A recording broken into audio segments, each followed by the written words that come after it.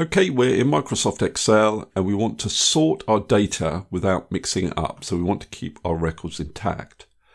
Now, the key to doing this properly is what you select. You don't need to select all of the data, and you certainly shouldn't select the whole column that you want to sort by.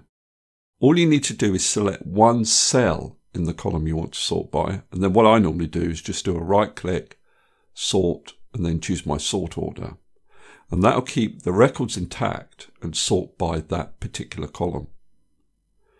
Now, if that doesn't work, for example, you can see it split the record here.